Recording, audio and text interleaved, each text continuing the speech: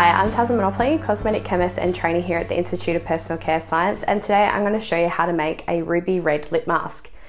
Now let me show you how to put it together. Okay, so here I have my phase A ingredient, and this here is the Sucragel XL by Alchemy. This is what is going to bring my lip mask together. Now it's a very simple and easy product to put together, but it is really nourishing and emollient for the lips. And here I have my phase B ingredients. So I'm going to put these together first. So I've got here some caprylic capric triglyceride. This is a medium skin feel triglyceride. To this I'm going to add a couple of plant oils. So I've got some marula oil here.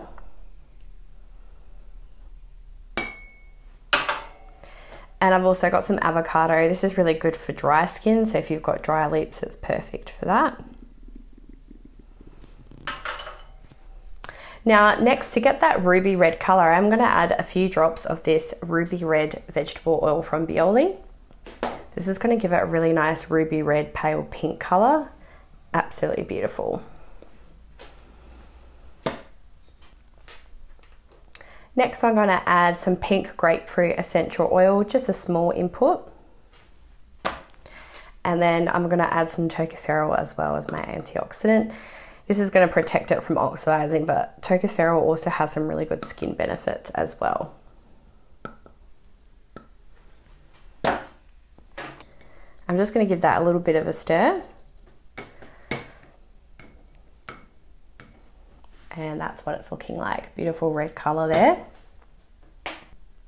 Now with your Sucragel, you will need to use a overhead stirrer to incorporate your oil phase into the Sucragel. Now you do need to add the oil phase very slowly, otherwise it can separate, and you will need to increase the RPM of your stirrer as you add more oil because it does become thicker. But I will show you how to put it together so it stays together.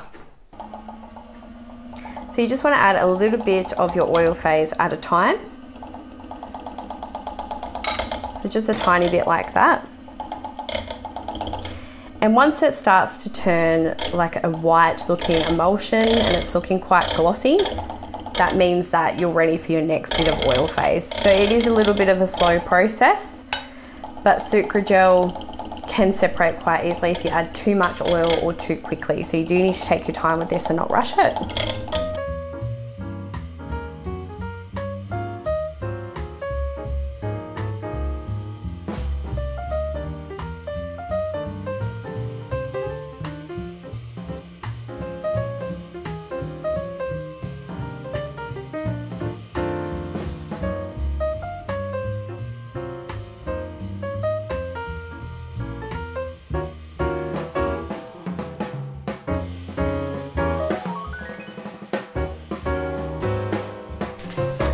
Okay, so once it's looking like this beautiful ruby red or light pink, beautiful clear gel,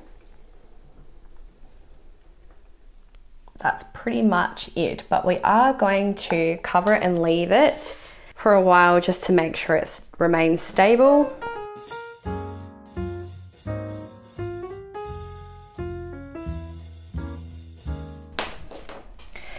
And here is what my lip mask is looking like the next day.